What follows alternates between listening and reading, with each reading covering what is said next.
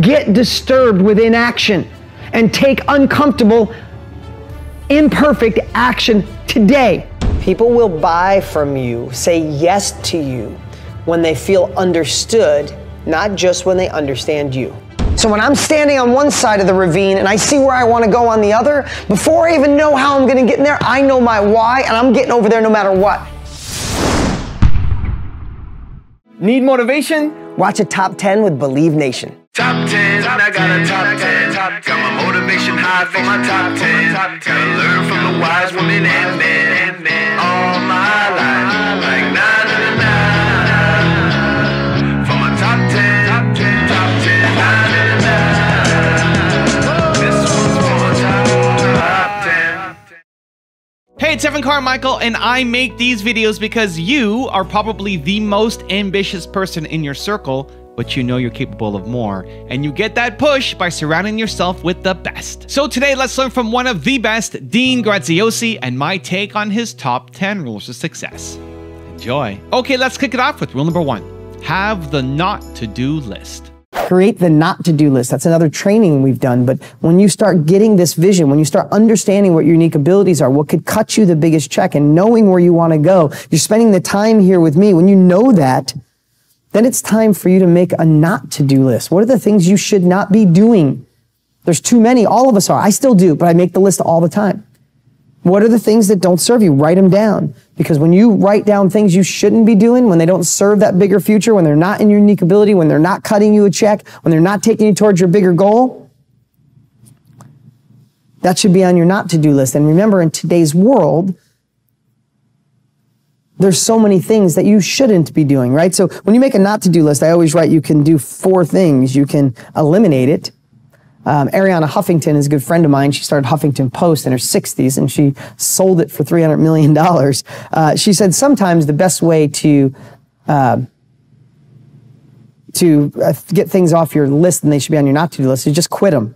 Just eliminate them. You shouldn't be doing them anymore. Just quit. Sometimes a project that you've been working on for years, you're like, I'm just not doing that project because I'm not excited about it anymore. I was obligated, but I'm not obligated anymore. Obligation without commitment is a mess. Remember that. Obligation without a commitment is a mess. Causes stress. Sometimes the best way to do it is quit it. Eliminate it. Stop doing it. Time opens up. Next is delegate it.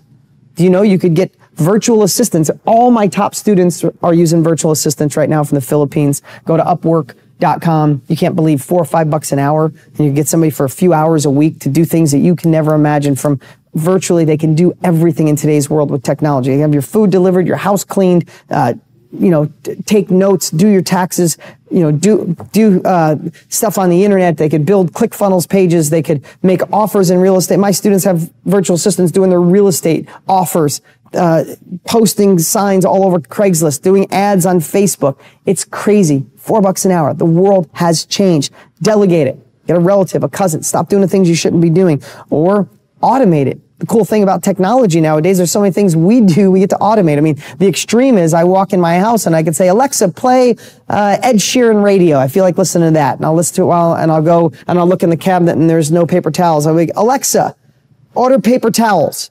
That's all I got to say. Next day, Amazon drops paper towels off at the front door. It's insane. I didn't set it up. I had someone else, my wife or someone set it up, but I'm just saying the world has changed. Find out things that you can automate that don't cause a lot of problems. Or it's not heavy technology, I should say. Or replace it, right? So you can automate it, you can delegate it, you can eliminate it, or you can replace it. You make that not to-do list. What are you doing? What are we doing when we, I'm tying all this together. A lot of you have heard a lot of these, but tied together to unique ability and biggest check. Do you see how when you start doing more of what you're good at, that puts you in flow, that gives you enthusiasm, and start saying no to the stuff that doesn't serve you, that someone else could be doing for a fraction of it? I mean, I write, I'm terrible. My words are from my mouth, but I'm terrible with spelling and grammar. I'm not going to spend time to get good at spelling and grammar. I could send it to someone at Fiverr or Upwork and have them edit it for pennies in most cases. Pennies. Why would I do that? My unique ability is giving you the messages and the words and going out and learning more, gaining more wisdom so I can give you the tools so you can break through. That's where I spend my time. That's my unique ability. Rule number 2, get disturbed. Get really disturbed, because when we're disturbed, we move. You stand on hot pavement, what do? Do you stand there and go, wow, this hurts? You know, you run your ass off to get off the hot pavement because you're disturbed, because it's painful. Let the pain sink in. Get disturbed with inaction and take uncomfortable, imperfect action today, not next week, not when it feels right, now. Rule number 3, be authentic. Do you want to know one of the biggest secrets to sales in our world today, right now, where I believe where we're at, is authenticity. People just want to know what's real, what's raw, and they want it from your heart. If you think about the people that you've connected with in your life, remember this phrase: people will buy from you, say yes to you, when they feel understood, not just when they understand you. I want you to listen to that again. People will buy from you, say yes to you when they feel understood, not just when they understand you. Let's take an example, and then I'm going to circle back around with authenticity. So I'm going to park authenticity, put a pin in it, and come back to it. But think about this.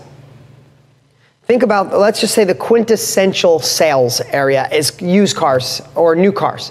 And I know that world is changing, but let's just talk about the way it was for the last 100 years, 50 years. Saturday afternoon, you're car shopping, you pull into the dealership, there's 10 dealers waiting in the window, waiting for you to come in. You pull up, one of them gets a high five, your turn, go chat with the guy in the Tesla or whatever, right? Now think about this scenario. Same scenario, person comes up and says, hey, glad you're here today. Nice Saturday, right? Hey, listen, I just wanted to let you know, I've been selling these cars for 27 years. I know them inside and out. I've been voted the top sales guy 14 months out of the last 5 years, and it's because I care about the client. This is what I do. And I can see you're here today and you'd love a sporty car, but let me guess. You want something that's a little good on the gas, maybe eco-friendly so you can do your part. I got this amazing two-seater. It's fast, it's eco-friendly, it's this, it's that. Let's go take a look at it. Now that's a sales guy that could make a job for 27 years, and he wants you to understand him. But what if you went there that day because you just had your third child and you want your wife to have something that's not a minivan, but the big SUVs are too clunky, and you're just looking for something in the middle, nothing even close.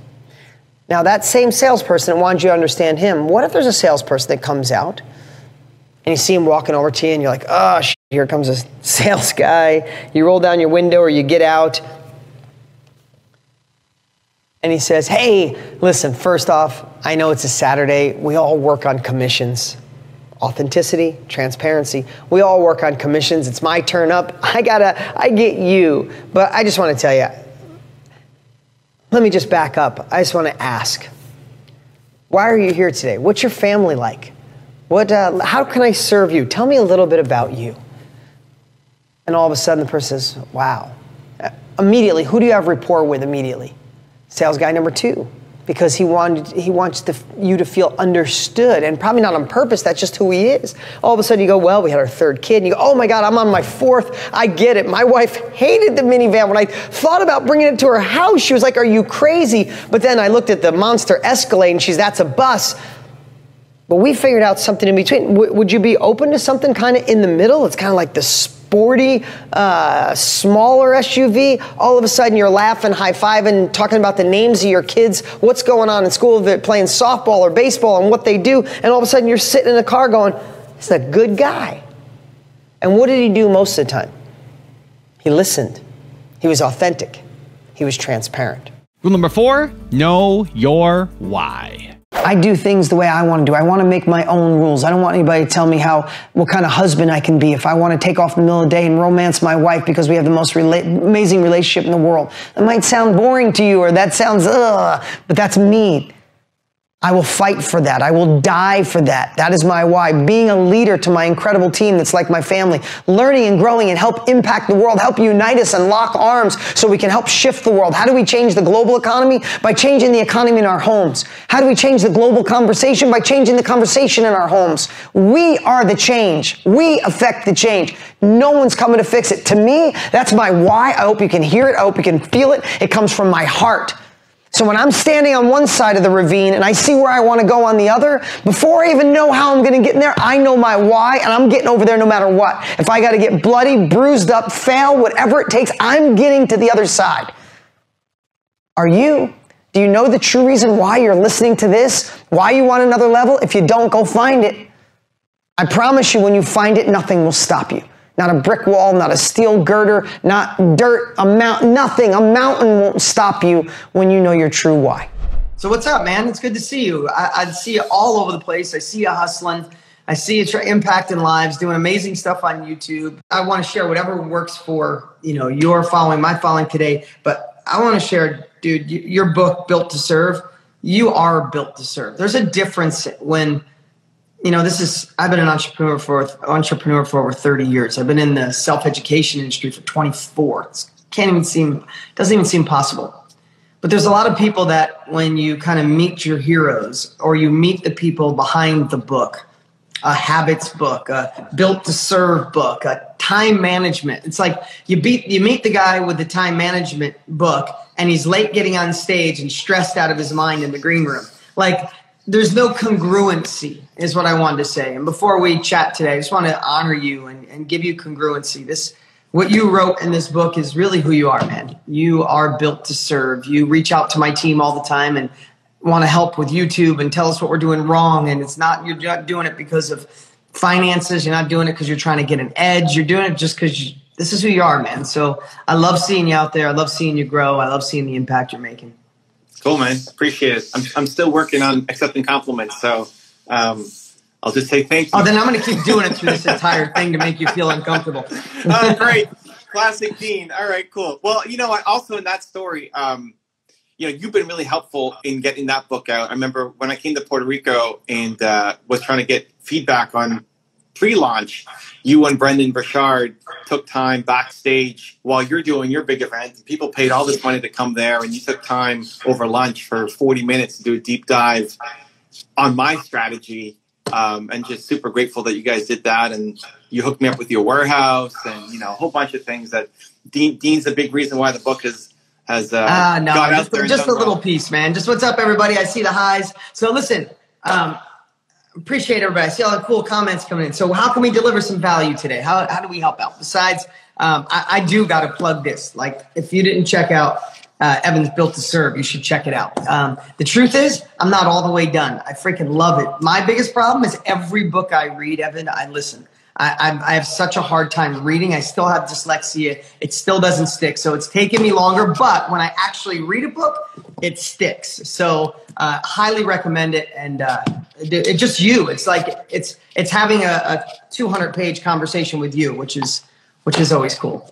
Cool, man. Appreciate it. Well, I also have an audiobook version. I read it myself. So there's always dude, please send that to me. Rule number 5, create a compelling future. You cannot create your compelling future until you decide what your painful future is. Because this will get you, once you get around here, now all of a sudden, you're going up the loop.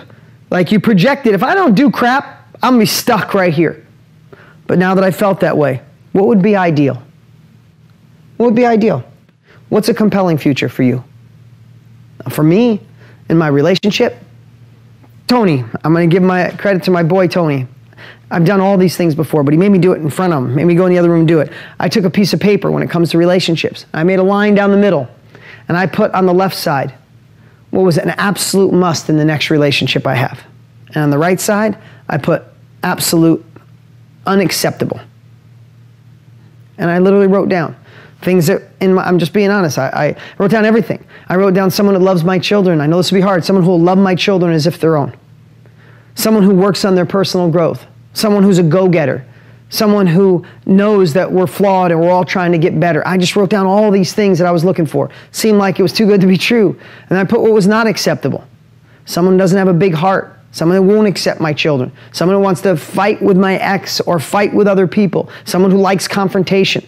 I won't accept anyone who doesn't, want to work on their health and their growth. I wrote all this stuff down. It seemed crazy. It was my compelling future. I stared at it and I looked at it and I felt so good, and it gave me my true north. I projected being alone and staying the way I was, and I also wrote down a compelling future. I write down a compelling future in my business all the time. Rule number 6, push past the fear. You have a dream, you have a desire, and when you're a certain age, you stop that dream. Maybe you got serious about a job and people put their arm around you and said, "You're finally growing up. I appreciate your responsibility." Really? I just threw my dreams in the toilet and you want to say you're proud of me? But it anchored that in. Oh, that's the right thing. My parents, my friends, my teachers. One more time. Screw that. They did it because they thought they were caring and loving you, and that's not it. You have to push past the fear. Listen, I don't like to always use me as an example. Let me just share Matt Larson, my top real estate students. Didn't go to college, actually got thrown out of college, tried one semester, they threw him out.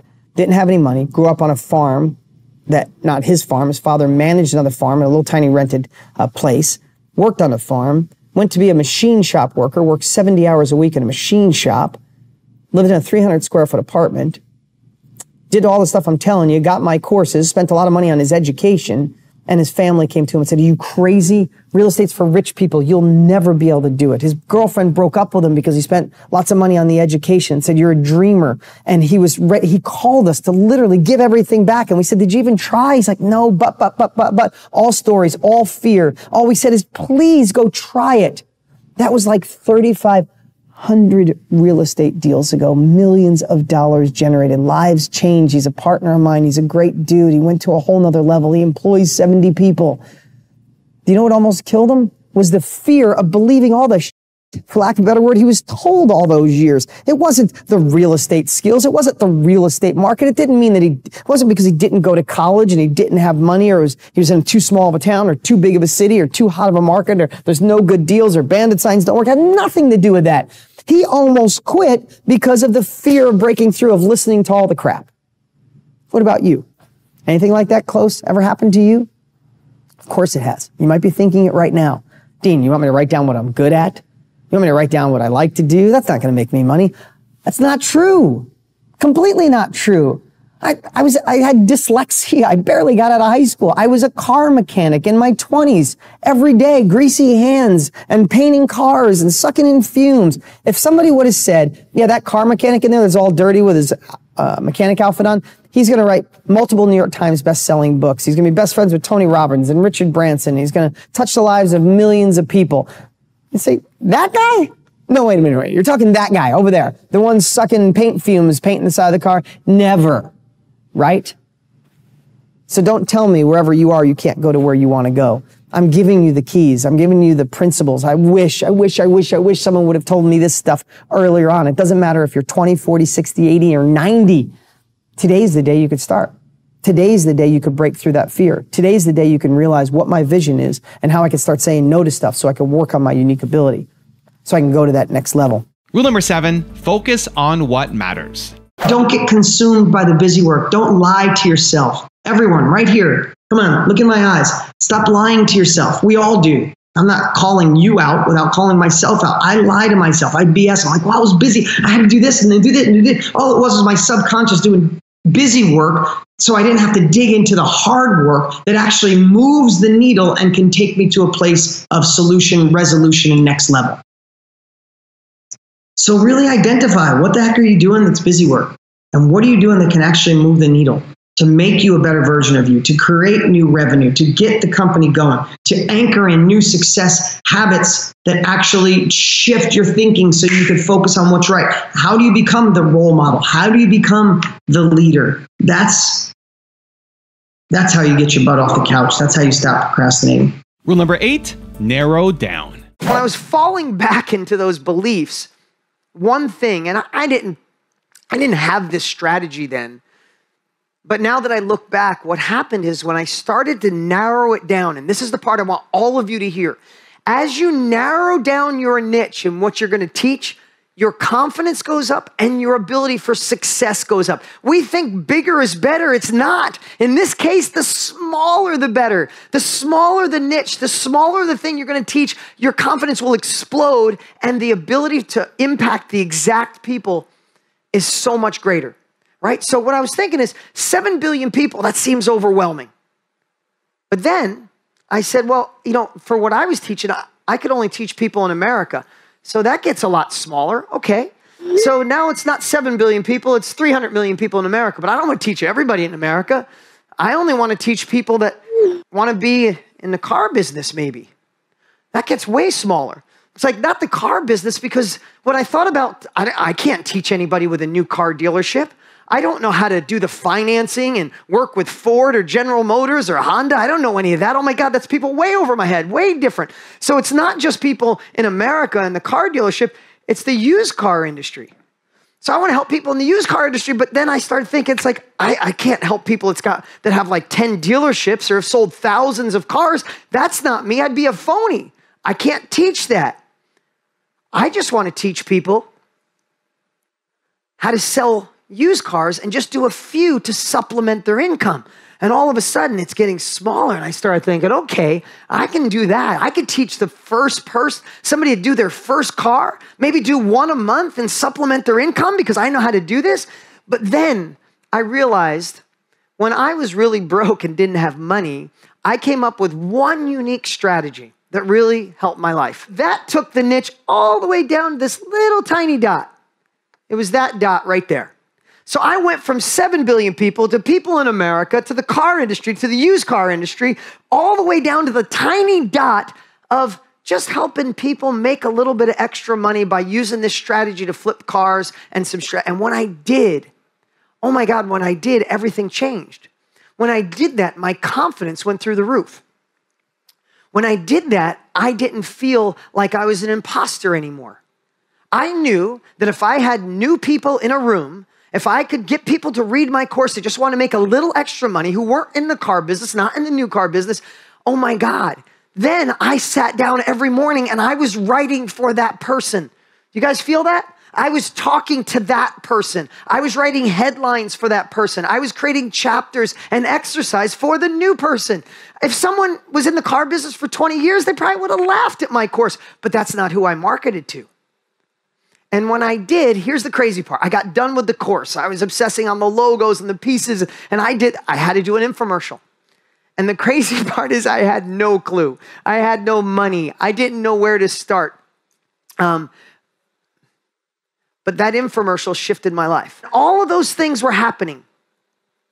But when I narrowed it down, when I knew Tony Robbins served and shifted my life, when I knew there was people out there that could do a few cars a month or one a month or a few a year to supplement their life, I knew I must. Rule number 9, turn strengths into income. I want you to look at things this way because there's 2 ways to look at this unique ability circle. Is as entrepreneurs, consider yourself an entrepreneur or not, you're somebody seeking another level. John Baptiste in 1790 coined the phrase entrepreneur by saying someone who takes one level of productivity to another. You want to take your income, your life, your health, your happiness, your joy to another level. To me, entrepreneur. I think sometimes that's in today's world, for some reason, it gives it a bad name. That's why sometimes you feel lonely. It's like, no, I don't want to do what everybody else does. I want to go after my dreams, my goals. I want to be in control of my life. If that's a bad thing, then I'll be on the bad list. But here's what Dan Sullivan, how he teaches us. As entrepreneurs, as success seekers, we've said yes to everything to get here. So we say yes to the things we suck at. We say things that we're okay at, that we're good at, excellent at. And sometimes we spend some time in our unique ability. In your unique ability, you make $1,000 an hour. Is that possible? Of course it is. I'm going to use real estate as an example. In your unique ability, if it's finding deals other people can't, and then finding buyers are easy to find, but finding deals, and you find a wholesale deal that takes you 5 hours total and you make $5 grand. Could you make $1,000 an hour? Absolutely. So let me just use that as a realistic number. That's in real estate. Doesn't matter what you're doing, what business you're in. And if you're working for someone else, making $1,000 an hour might be an impossible thing. I know that. I'm just using this for reference. But think about what you do for a living, what you're good at, what you like, what could cut you the biggest check. If you were just focused in that, when I'm writing a book, with as many books as it sell, when I'm writing my book, I know I'm making $1,000 an hour or whatever that number is, right? So let's just say in your unique ability, you make $1,000 an hour. And the things you suck at don't make you anything, but let's just say $10 an hour. Okay. So for me, writing, teaching, educating, flipping, real estate, creating a new information product, those things, that's where I'm in my unique ability. When I'm training with you right now, this fires me up, gives me enthusiasm. That's what I love to do. Down here, trying to edit my own slides, trying to edit my book. I write a long email and I try to edit it, and I'm doing this. I'm wasting my time trying to create an Excel spreadsheet, trying to work on technology, trying to figure out everything on my cell phone. I don't know it all. I get one of my assistants to show me how to do things. Set up Siri at my house so I can listen to music. It overwhelms me. I get like, I used to think, I should know that. I should be smarter. Now it's like, nope, I'm not going to do. I have a house concierge. This sounds like I'm bragging, but what I've come to realize, if I work in my unique ability, everything below this becomes an ROI, a return on investment. So let's just say this is $100 an hour or a day or whatever the number is, right? Let's just say it's $100 an hour or $5, $20 an hour, $100, whatever the number is here for you. But let's just say things you suck at is 10. Let's just say this is 20. Let's just say this is $40 an hour. Let's say the things you're excellent at are 50 or $100 an hour you could be making. What Dan's whole point is, and you can look at this in many different ways, lower in complexity or whatever. Dan's whole thing is, when you peel the onion back and you get to where you can live in here, what you're good at or you like, and the biggest check, right? The biggest check, all of these become an ROI. Why would you do stuff at $10 an hour when you can live here and pay that person? Or why would you even do stuff you're good at or excellent at or excellent at when it becomes an ROI? And I want you to, this is not anything that's going to happen today. I'm not saying you're going to do this today, but I want you to think about this because most people don't. Entrepreneurs are lonely. Entrepreneurs think differently than everybody. We make money different than everybody. You're sitting here watching me. There's a million other things you could be doing this morning. Some of you might be at work sneaking this. I know it's the middle of the day. But you're here, you do things different than everybody else. You got to start thinking differently. This isn't corporate structure. This isn't trying to evolve through the ranks. This is thinking in a creative way, outside the box. Tap into your unique ability, tap into your own enthusiasm and authenticity, and think a little bit differently than everyone else. And rule number 10, the last one before some very special bonus clips, is live in abundance. Would you care if your friends went to the movies and they didn't invite you? Would you care if someone was rude to you? Would you care if someone cut you off in traffic? How would you be to people around you? If it was rainy, would you say, it's a rainy day? Or would you say, oh my God, look at the abundance of this amazing rain? If a mosquito bit you, would it bug you? If you had a week left to live, you'd be like, oh my God, that little thing just kicked my ass. And then I think about, and this is from the untethered soul, if a higher power, whoever you believe in, God, came down and spent time with you, do you want to be the person that lets all those little things bug you, that gets the angst, gets in the, suffers? Or would you want to be the person that just is living an abundant mindset, an abundant life? And I would love for you guys to take a few moments and not think of the bucket list stuff, but think of the things you would change immediately. What would you do if a really sweet, pleasant angel came down to deliver you the bad news that you had a week left to live?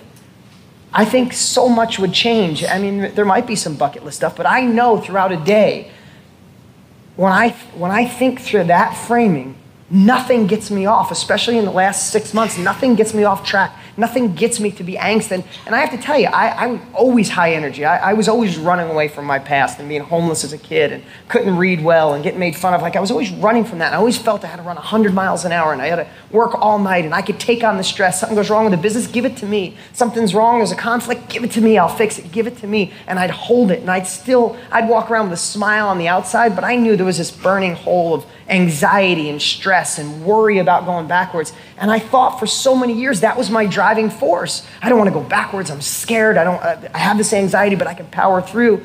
And once I let that go, I was afraid to let it go, thinking that was my power. That was my superhero. That's what drove me, and it was a lie. You can accomplish just as much with zero suffering. Now I've got some special bonus clips that I think you're going to enjoy. But before that, it's time for the question of the day. I want to know, what was your single biggest takeaway from this video and your plan of action for the next week? When you just watch a video and you get motivated, the science says you have a 35% chance of actually following through. That's not good enough, Believe Nation. We need to take some action. But when you watch a video, you get motivated and you create a specific plan of action, that number jumps from 35% to 91% chance of you following through. And when you publicly commit to other people, like leaving a comment down in this video, your number jumps to 95% chance of you actually following through on the plan you set for yourself. So I want to know your single biggest takeaway from this video and your plan of action for the next week. Leave it down in the comments below so I can celebrate you. I want to encourage each and every one of you to do the video you've been thinking about doing.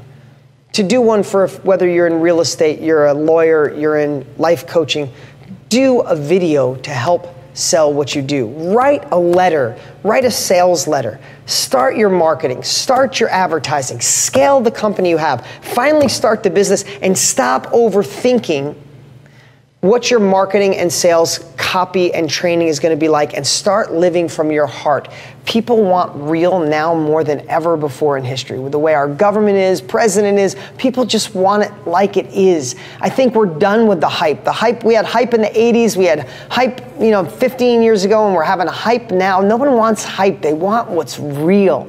So I want to tell you, there couldn't be a better time to scale your business, start your business, or use these same strategies with the people you work with so you can grow within your company. What stands between us and where we want to go is never what we think it is. It's not the economy, it's not the president, it's not that somebody already dominated the health food industry or dominated Facebook advertising or dominated TV advertising or there's no room left.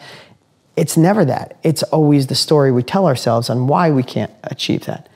And if I wanted to boil it down, I would just say, what is your biggest why? What's your biggest goal that you would love? If it was a year from now and we were sitting here, you're watching this and it was a year later and it was the best year of your life, what would be the biggest thing that would have changed in your life? From money, income, family, love, intimacy, being a better dad, mom, whatever that is. If you say to yourself, I would love that goal. Like I'd love to have my company doing $1 million a year in net profit so I could have freedom for my family. Then just say but. And whatever that but is usually your story. It's like, I would love my company to be doing $1 million yet, but I live in a smaller town and there's just not enough people to do it. Or the internet's so saturated, there's no room to advertise on Facebook anymore because everybody and their brother's on. Whatever that story is usually your story, and that's the results you get. And that story is the thing standing between you and your next level. And I know people are watching right now going, oh, Dean, that's nice. You guys got money now, so it's easy. I don't have any money. I don't have a partner. I don't have any business experience. This economy's not right for what we do. And where there's that old saying, where there's a will, there's a way. If your story is that's what you'll continue to get. So what I would say is, if I was going to boil it down, is find what that story is. Now to you might be saying, Dean, you're saying it's a belief, it's reality. And maybe it's phase 3, but reality is nothing more than our perception of a situation, right? We all know that. You've read that about, you've watched it on Tom's show, everybody has said it, but maybe this is the first time you actually think about it, that reality you think is holding you back is really just the story. So there's 2 things I say, is go find somebody else with that same story. Like go look at your evolution, where you were on your couch, no money, right? Go look at Richard Branson's story. Look at Tony Robbins' story. Look at, John Paul DiGiorio, or all the amazing books. I've read every book in there. That's amazing, the people that you've got to interview and meet. But read all those stories and realize that, first of all, that story you have is probably a lie, right? So if you can find proof, like leverage that it's a lie, that's one thing. But then the one that would get me is, I love aspiration. I love to look and say, look what you did, man. I want to get there. If he did it, I can do it. But sometimes you need the pain as well. So what I like to do is, I like to think, take that story and think it's 5 years from now, and think it's 10 years from now, and you're still in the same exact spot you are now. You're still worried, you still have envy, you still want more, you desire more, you want to take care of your family, you want to provide more, and think that that story, those 2 sentences, is the thing holding you back. Do you really want to give that story that much power?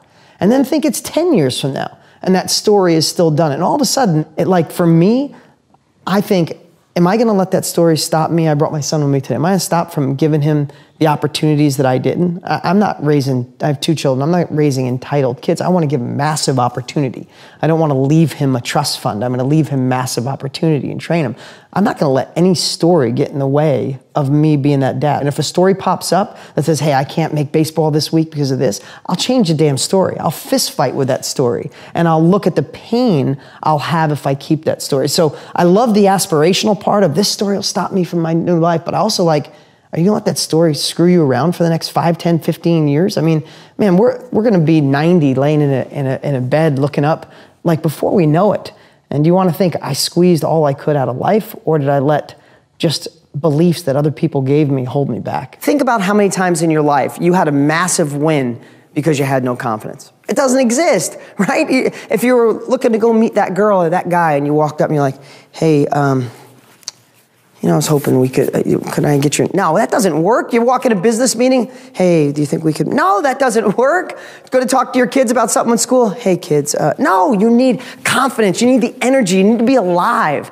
Well, if you know me and been watching my videos, that's me. I've made my career on enthusiasm and energy and being in the right state of mind and having the confidence. But the biggest myth is that you're born with confidence. No, I was the shyest kid in the world. I felt so insecure, I felt dumb. I learned how to manufacture the confidence.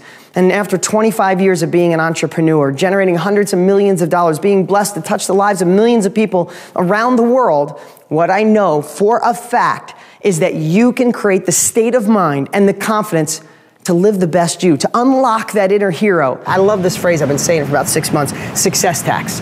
Yeah, I heard you say it earlier. You know what I love about that? Somebody told to me, I didn't make it up, but I found my own version of it. It's like we all want to make more money. We all want to feel significance, abundance, freedom, but most people aren't willing to pay it. So a great analogy I've been using is if you're in a band and you play the guitar and you write songs, it would be amazing to be at Madison Square Garden, 50,000 people singing your song, you're out in the front of the stage. I mean, could anything be more euphoric, right? But everybody would want that, but who's willing to play the guitar when no one's watching till your hands hurt? Who's willing to pack up an old shitty van that barely runs and drive to dive bar after dive bar playing where people are booing you?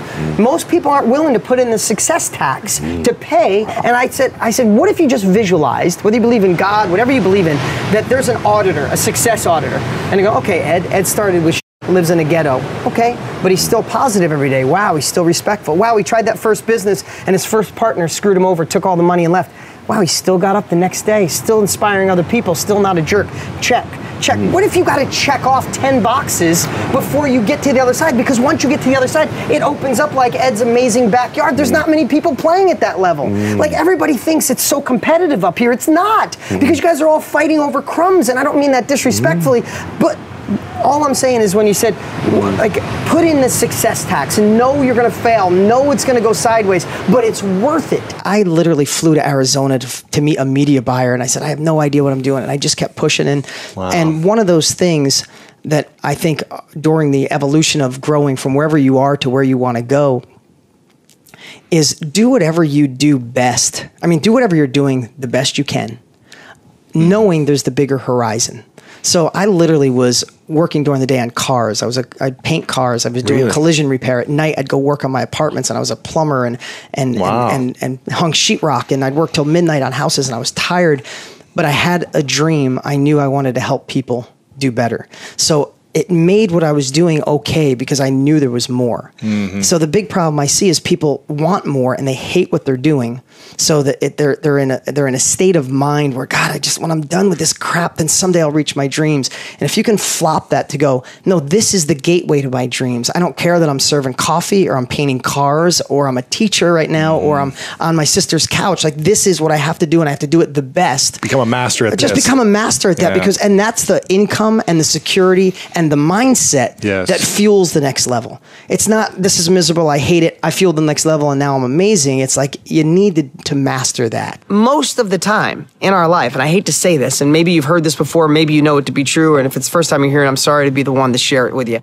Most of the time, our next level of life lives on the other side of our biggest obstacle. The thing we worry about, the thing we stress about, usually is the little wall that once we get past it, through it, break a hole in, on the other side is our next level. So with that in mind, think about that. Think of your next level of life, your income, your business, your success, right? You're on the Millionaire Success Habits podcast. That means you want another level of income, life, wealth, abundance, joy, right? That's why you're here. You could be doing a million other things. You're with me, and I don't take it lightly. That's why I want to deliver value. But if you're here, that means what you want that next level. Well, if it lives on the other side of the wall that's in front of you, the obstacle that's in front of you, if you have a plan B, in some cases, that means you didn't burn the boats. You want to take the island, burn the boats, so there's no other choice but for taking the island. If you want to accomplish that next level of life, goal, abundance, start that business, take your current business next level, finally stop listening to all the naysayers, tell your parents they're crazy, your friends they're crazy, all this, the BS that we have in life. If you want to do it, a plan B will screw you up because you go, well, if it doesn't work, I can go back. When you get to the wall and you start trying to climb it, I'm saying this wall is the obstacle between you and your next level of life. Obviously, it's a metaphor. But if you get to the wall and you get a little scratch on your hand, you can go, I can go to plan B. The boats are still in the harbor. Maybe taking this island's a little too much. No, what I want to shock you into thinking about today is if you've been dabbling for so long, if you've been desiring a next level, any area in your life, this is the Millionaire Success Habits podcast, but any area of your life that you're not having the breakthroughs, you're not having the success you want, the next level you want, that means most likely you have a comfortable plan B that's good enough. When you want to accomplish something big, something out of your comfort zone, that next level that you've been craving, then screw plan B. Make everything, all of your energy plan A. Burn the boats, knock the wall down, go through the pain, go through whatever it takes, and put all the focus is like, no, there's no plan B. This is my life. You know I've gone on stage in front of 10,000 people. And I thought I should have more PowerPoint. I should have more reminders. And I just remember walking out and saying, I'm here to help rise these people up, to give them capabilities to change their life. It's my vision, it's my goal, it's my obligation to use my unique ability to just help these people and live from my heart. And all I could think about is changing these people's lives.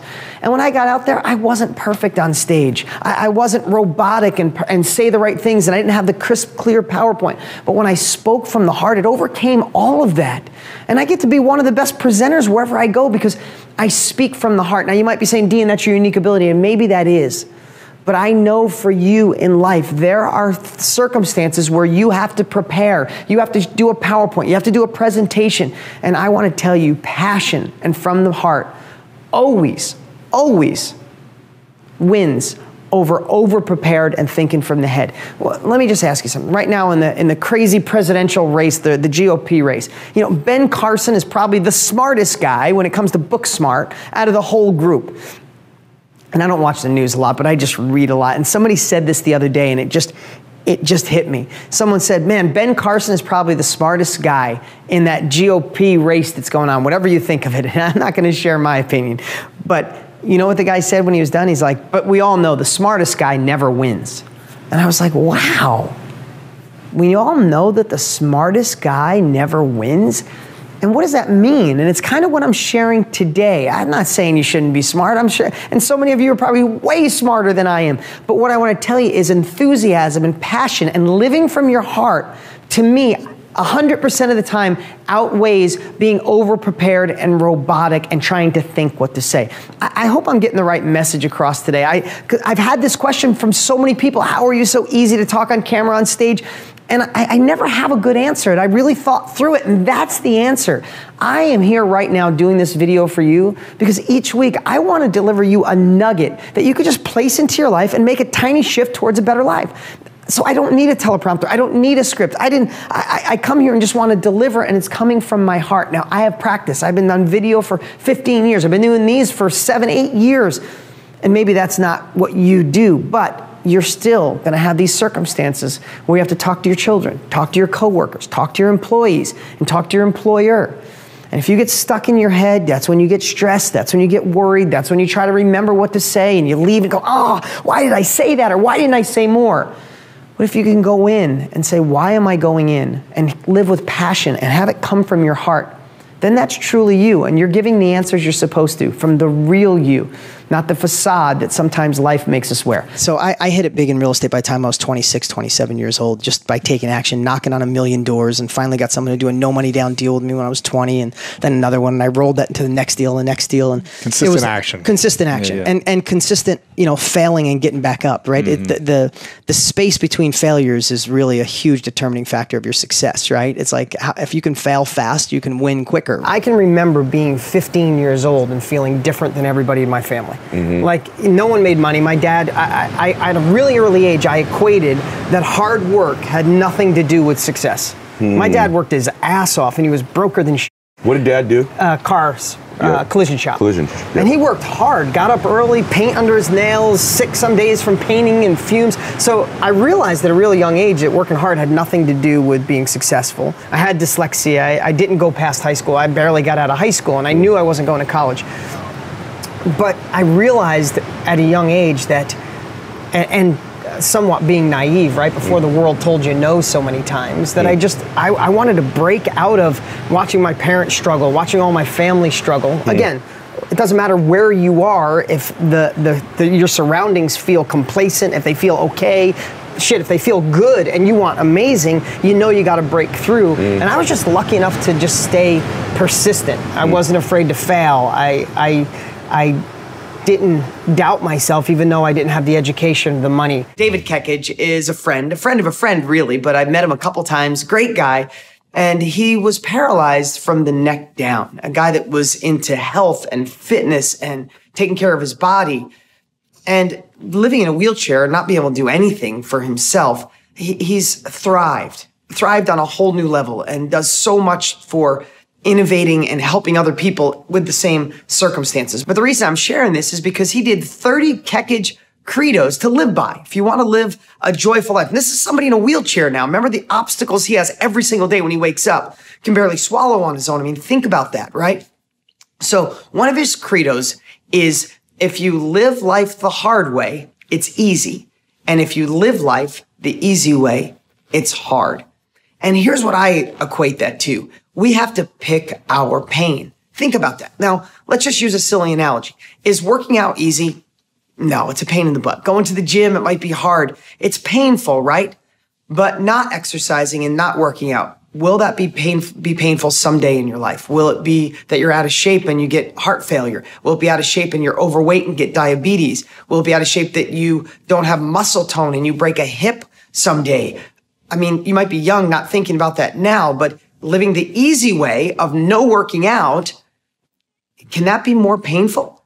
Absolutely. What about eating healthy? Can it be painful to eat the right food and not choose the greasy fried food and not get up and have a coffee and a donut and try to have green juices and live green veggies and eat lean protein and do those things? Is that a pain? Yeah. And it's kind of hard. It's the hard way.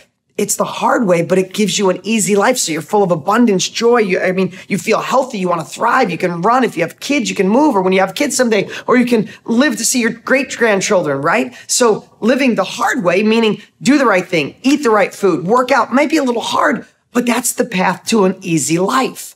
If you want to live the easy way now and not work out and eat terrible food, maybe it's temporarily easy, but will that give you long-term health and satisfaction? And even if you make the money without your health, are you really wealthy? Heck no, right? But think about that also with your success. This is the Millionaire Success Habits podcast. But the foundation for success is if I gave you the tools to make money, but didn't share with you that you should be fulfilled and satisfied and healthy, then I'm just a fraud.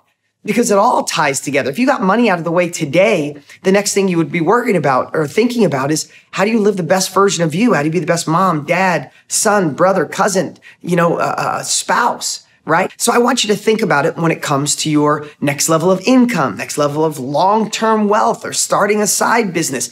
The easy way is hard in the long run. The easy way is to settle for the job that you're in that's killing you. The easy way is to look for a magic money machine online and not spend time with your habits. The easy way is hope that someone does it for you. The easy way is to hope the government changes the rules and more money comes to you. That's all the easy way. And what do? You sit around and hope for years and years and years, and then you look back at the end of your life and time is gone. You look back at the end of your life and you go, I wish I would have gone after it harder in the beginning. So the hard way may be listening to podcasts like this, reading books like Millionaire Success Habits and all the other books that come from people that are actually doing it, or get enrolled in courses, or get involved in a mastermind, or dig deep to find the research to know if you're in the right path, if you're in a future-proof industry or not. Yeah, that might be a little harder now. It might be harder now to wake up when everybody in your family tells you you're insane, when your friends and relatives say you should be happy with the life you have, or people tell you you don't have enough money, you don't have the right education, you don't live in the right area, you don't have the right pedigree, you didn't get the right degree. People can all tell you that. And it's hard to overcome them. It's hard to overcome getting up and going for it. It's hard to overcome procrastination. It's hard to overcome getting sucked into social media. Go check your bank account and 2 hours go by going down rabbit holes of stupid things. That's hard. It's hard if you're in a relationship and the other person thinks that you should be strict and steady in your job and do the right thing and follow the rules. It's hard to step out of the line when 98% of the world listen to somebody else. They live a mediocre life. They live an okay life. Do you want to live an okay life? Or do you want to live an outstanding life? Do you want to live a good life? How's your relationship? Good. How's your health? Good. How's your income? Good. How's your job? Good. Do you want to live good? Or do you want to live excellence? Do you want to live great? Do you want to live an outstanding life? If we do, then David Kekich has it right. The Kekich credo that if you want to live the hard way now gives you the easy life. The easy way now gives you the hard life. How can you find the time, the energy, the effort, and the nerve to start, to make that first call, to put out that first bandit sign, to put up a Craigslist ad, to start to 25 to 1, to call banks? How do you do that? Well, this one today is learning to say no. Now, one thing I've learned from the most successful people on the planet, if you want to say millionaires, I've been lucky enough to meet billionaires. The one thing I've learned, the more they say no, the wealthier they get. Now, you may have heard me say this before, but it's that important of a success principle. It took you a lot of yeses to get here. Yes to overtime. Yes to missing your kids' soccer or dance class. Yes to your wife, your husband getting upset because you're working later. Yes to getting my program. Yes to going to a live event. Yes to getting the education. Yes, yes, yes. Yes to your friends. If you're watching this, you are the busiest people other people know. They say if you want something done, ask somebody busy because they know how to get things done. That's you. You're the person in your family amongst your friends. I know it, or else you wouldn't be watching me. That get asked for emotional support, financial support, for a ride, for help, for advice. So you are used to saying yes. So this week, I want you to say no. I want you to make a list of the things that you must say no to so you can focus on you, so you can make a massive impact for your family. You want to help family members that need money? Say no to them for a year. Become an incredible real estate investor. And then if you want to cut them checks, you can. If you want to give more to your church, you want to give more to charity, say no for a little while to so many things so your brain's not all over the place. We think we have ADD. Most of us don't have ADD. There's just too much coming at us. And we say yes to too many things. So here's the assignment. What can you figure out to say no to this week? Because if you say no to things that don't improve your life, don't improve your family's life, don't possibly increase your future income, or put you on a path to the goals that you have, to spend more time with your family, to get out of a job you hate, to pay off bills, I don't know what they are. But you have to make not a to-do list, but you have to make a list of what not to do. Who are you going to say no to? Who are you going to disappoint? What are you going to let go? What habits are eating up your time? On your journey, you're going to come across all new friends. You're going to lose old friends for a while. You're going to get people in your life who love you that try to suppress you, and they're going to want to hold you back. And here's the thing. You have a couple options in your life. You can let them dim your glow. You can let them turn down your fire, or you can realize it's not their fault. So let me just ask you again. I want to go back to this. Who in your life makes you feel bad about your dreams, your goals, your desires? Because those people are affecting you whether you realize it or not. When you have a desire for that next level, someone negative, someone trying to protect you, tells you you shouldn't, you can't, you might say, no, I'm not listening to them. But even if 5% of that rubs off on you, then you might make different choices. You might play a little bit smaller than you need to. Your confidence could be crushed just a little bit more than it needs to be crushed. You know, confidence is a weird thing. Confidence doesn't go from 0 to 100 in my eyes. Confidence, if your confidence is down 5%, you're screwed because you're going to play small. You're going to play safe. Do you think in today's world, do you think being good at something with most of your confidence is enough? Do you think being excellent with 90% of your confidence is enough? Hell no. You need to be freaking outstanding. You need to rock it with your confidence at 100%. And how can your confidence be at 100% if you're letting people in your life make you dim your glow, to lower your expectations, to play safer? Kaizen. The study of Kaizen is one step, one little piece at a time. That's how do you eat an elephant? One bite at a time. How do you win or run a 1,000-mile race? One step at a time. When Japan rebuilt after World War II, they had to adapt Kaizen because everything was destroyed. They looked at everything gone. They couldn't imagine trying to rebuild Japan. But what did they do? They rebuilt it one brick at a time, one person at a time, one business at a time, and it turned into such a thriving country so fast because they adapted Kaizen. Break it up into small pieces. You got a goal? Take a bite today, this moment. When you're done watching us right now, go do something towards your goal. Go send an email, call somebody, say no, say yes, look for a new job, start the company, just create the URL. If it's real estate, go make offers. Ever since that journey and starting before that with More Than Millions, I realized that people are searching, like, and again, I digress sometimes, but everybody's in a vehicle, like your wealth creation vehicle, whether that's a job you don't like or a job you do like or a business you started or a business that's crushing or business that's not doing great. You have this vehicle. And when this vehicle's not working, we're looking on the road of all the other shiny cars. I was like, oh man, I tried selling stuff on Amazon. That's not working. I'm going to go in the car business, the real estate business. I'm going to go in the speaking business, the nutrition business, the supplement. And you're looking for another car to jump in. And I realized people jump from car to car to car their whole life, looking for satiation, looking for satisfaction, looking to make more money. And I got to see it firsthand, Tom, because I was in the business of teaching people how to make money with real estate. And when they would call into customer service, when they would send in for a refund, or I'd see them at an event, they never said, ever, I tried your real estate stuff, it sucks. Never. We used to send surveys to listen and go, how come you're not making money yet? Is it, the time, effort, energy, Dean's training sucks? 1% would pick the training sucks. And what I realized over all these years is that, and the reason I wrote Millionaire Success Habits, is you could literally give someone a business on how to sell $20 bills for $5, and they'd screw it up because of their beliefs, because of the fear of rejection, because of the fear of selling, because of the fear of marketing, because other people told them they couldn't, or they feel they need certain criteria. They need initials at the end of their name. Like they need all these things. And at the end of the day, what you wrote, your impact theory, you call them beliefs? Yeah. Impact theory beliefs. It's kind of the same beliefs that are in my book, but it's also the same beliefs that are in 3/4 of the books that you have in your shelf now and the incredible people you've interviewed. And I just saw that if we can give people, if we can go upstream, if you can stop jumping from vehicle to vehicle, the vehicle you're in might be the right vehicle, but you don't have the right habits or the right beliefs or the right rules, whatever you want to call it. My book's Habits, so I call them habits.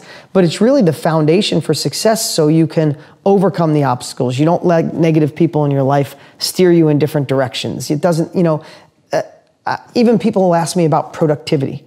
People say, how do you get so much done? How do you run a business and still coach Little League and baseball and softball? How do you do all those things?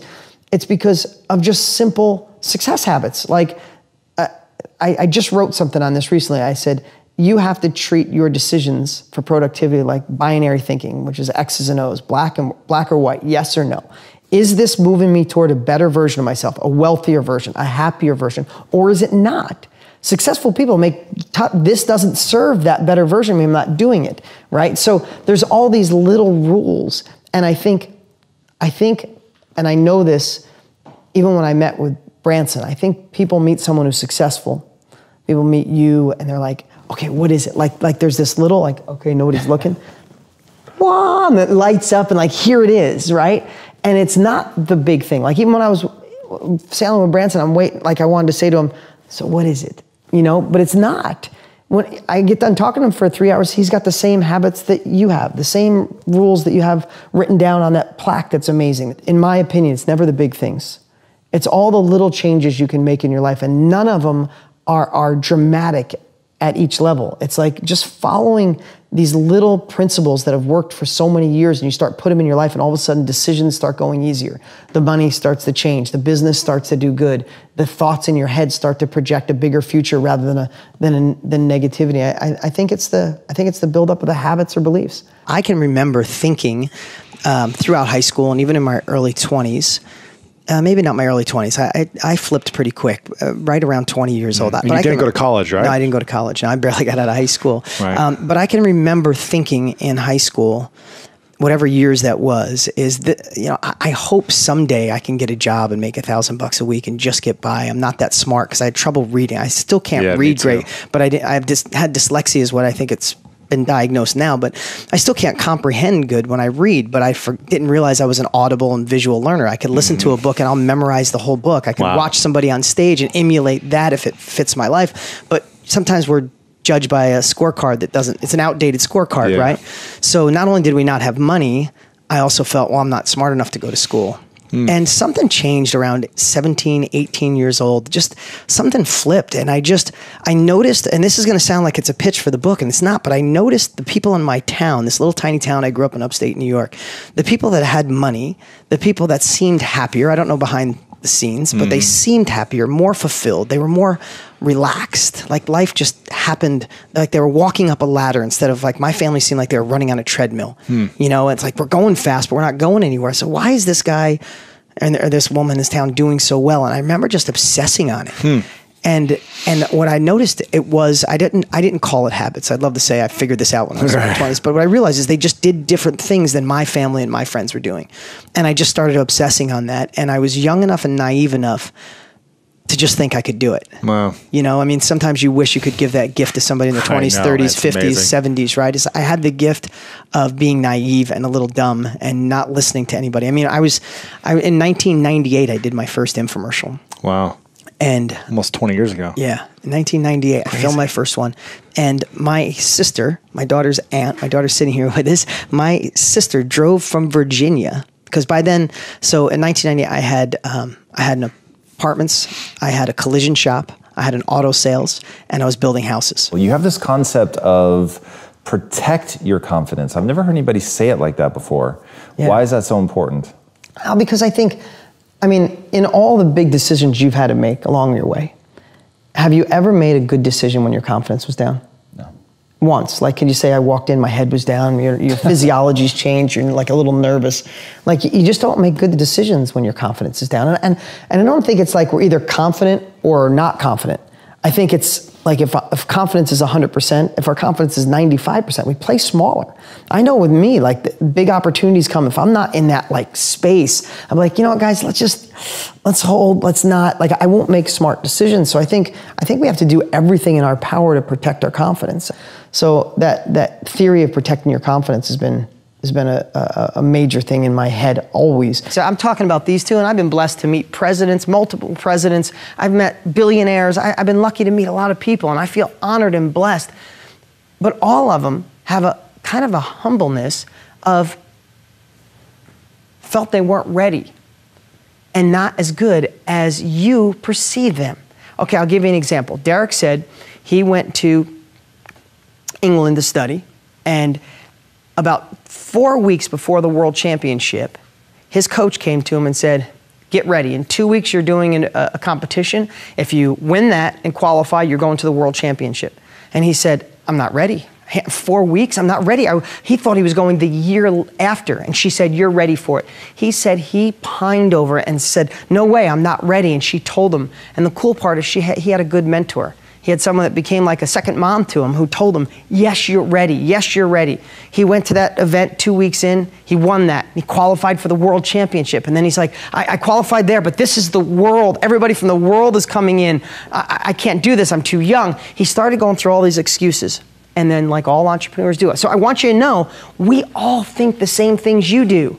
And all the things that are there for everybody. But one difference is, overcome your fear and step it up and jump in the game. Because listen, Wayne Gretzky said, you miss 100% of the shots you don't take. He wanted to wait a whole nother year. When he went into the competition, they had him ranked that he would finish 5th through 7th. And he jumped in, he did the performances of his life, and he won the world championship, feeling he wasn't ready. Completely didn't want to do it. I mean, think about how his life probably changed forever and ever, because he actually overcame that fear, didn't listen to that demon, those voices inside telling him he wasn't ready, and he got in the game. But what I have learned through the years, we all got in business for different reasons. Yeah. I wanted to be successful because I hated not being in control of my life as a kid. My parents were married 9 times. Between the two of them, I moved 20 times. 9 times? 9 times. So never stability. Get a new house, you got to leave, go here, leave, move in with grandma. So I think I hated the insecurity of my childhood, but it was my driving force. So thank you, God, the universe, whatever you believe in, thank you for that. Because it pushed me to go, hey, I don't know about you. You and I hit it off in the first 3 minutes we were talking, but I'm not a control freak, but I don't want anybody to ever tell me how to live. Me too. How to dress, what to wear. If I want to wear orange sneakers today, I want to wear orange sneakers. I live where I want. I raise my kids the way I want. I don't get into peer pressure. I don't hang out with the Joneses or try to impress the Joneses. I just want to live my life. But I know that happened at a really young age. So backing up with your question is, that drove me. So sometimes you need pain to drive you, and then you start being successful, then you can go to aspirational. Now I want to be a better dad, be a better man, be a better human. But if you need pain to drive you, let it drive you. Is there a formula to like the most successful infomercial, like 5 or 6 things that you must have? Yeah. You know, it's so funny, when I went dead before, when my brain, there was a thought I had, and I never happens, because we just got off a plane, it might be the Dramamine. But I went flat for a second, because what I was thinking, what I was going to tell you is, you said, how do you know it was going to work? And what I'd share with anybody watching in any kind of marketing or any kind of persuasion or any kind of attracting somebody, persuading someone, getting them to take action. When I look back at those original infomercials, I had 2 things going for me. I wasn't the smartest guy in the world, struggled reading, insecure about that. Wasn't college educated. I don't have a really incredible vocabulary. It's hard for me to articulate certain words because they're not in there, right? But what I had is enthusiasm and authenticity. When I look back at those infomercials and they hit like monsters, I mean, one infomercial I did, one of the first sit-down infomercials I did 150 million in sales. Wow. Just one infomercial. And how long of a period was that over? About 18 months. Wow. It's amazing. And I look back at that, and I don't say that to brag, and that's not profit. It's, of course. You spend a lot of media. Of course. So I don't want anybody, I'm not, and I barely say anything about money. I'm saying that to make an impact, because I wasn't the smartest guy. I didn't go to college. I didn't come from anything. Most people watching are way further ahead than I was when I started. You weren't trained on the camera. You weren't, But what I did have is, I look back even at those old shows where I'm embarrassed to see myself, and my New York accent was like super heavy. That's where I grew up. Is I had authenticity and enthusiasm. And I think people could see, this guy really wants to help. It wasn't scripted. It wasn't perfect. I stuttered. I said words wrong. I mean, I look at some of those, I use the wrong words in the wrong context, but it's still converted. And as I evolved, so you say, what's the foundation? Like, as I evolved, and I did the first time I did a sit-down Larry King style infomercial. He's the one that gave me the idea for that. Then I did the one where I was driving in my car. The reason I did that driving in my car is I wanted people to know that I wasn't using a teleprompter. There wasn't somebody scripting me. There wasn't a million cuts. It was me just driving. It wasn't produced. It was me driving from my office. I started it with a backpack. I said, I'm going home. You want to take a ride with me? And I talked till I got home. Brianna and my son were probably 3 and 1. When I got to the door, they came running out. That was the end of the infomercial. That's cool. Right? And that wasn't even planned. They just ran out because Dad was home, right? Wow. But I did that because I could tell the authenticity and the enthusiasm I had to change people's lives. I want other people in my field to step it up and do better, because it'll always keep me on my toes. I want my competitors to step up their game. When I get frustrated with my competitors, it's because they're slacking. They're teaching 5-year-old strategies. They're hands off. They do an infomercial and let someone else run the education. I hate all that crap. I would love for them to be as good as us. I would love for somebody to get close to me, because all I do is get more competitive and get better and better. Competition is great. No matter what you're doing, even if you hate it, realize it's temporary and be amazing at it. I sat down with John Paul DeJorio, who started Tequila, Patron, and Sassoon, and he said he hated. His name's come to me a couple times this week. Go ahead. He said he hated when he had a janitorial job when he was a kid. But he said, man, it was my job. I cleaned the boss came to him and said, man, I lifted up the desk. You cleaned under the desk. He's like, the guy thought I loved the job. I hated it. I just did it the best. And I realized one of my first real estate deal did over $1 million. True story. I was fixing a guy's car, and I'm in the collision shop. I'm gonna be completely transparent. I hated the collision shop. I ended up being the only painter because I got good at it. So every night when everybody left, I'd paint for 3 hours. The ventilation wasn't good. I'd have headaches. I hated every inch of it, but you'd never know. If you came in, you'd be like, that guy loves being in the collision shop. I knew it was temporary because don't think I'm just gonna schlub through this job and then my magic will come. You'll be screwed. You'll stay there because how you do one thing is how you do everything. So I'm literally in the collision shop. I have this guy, he comes down, he's like, my God, my car looks great, thank you so much. We get talking, come kind of friends really quick, and he says, what are you up to? I'm like, well, I'm doing this, but I'm working on my day job. My night job is real estate. I'm gonna take real estate to a whole nother level. He's like, what do you got going on? At that time, I was working on a deal for $180,000 to buy an old vineyard. Okay. And I didn't have the money. I scraped up every credit card I had. I came up with like 45 grand. The seller agreed to sell it to me for half down and half in 2 years. I needed 45 grand. I tell this guy the story, I said, but I'm gonna get it. He goes, yeah, you're gonna get it because I'm going home to get it for you. Oh my gosh. Now, what if I was like, I hate collision. Yeah, here's your keys. Yeah. I made $1 million on that deal. It was the first one ever documented. Awesome. I sold that property. I killed it on that property. Killed it. All the neighbors didn't want me to build on the property, and I was fighting them. And then I realized, wow, what if I sell it to them? So I sold them all a piece around, and I crushed it. I killed it. So that's the first thing. Yep. So no matter what you're doing, find a way to be enthusiastic, knowing that maybe the universe, God, whatever you believe is putting you through your trial run to deserve that. And then the next thing, I love this phrase. I've been saying it for about 6 months. Success tax.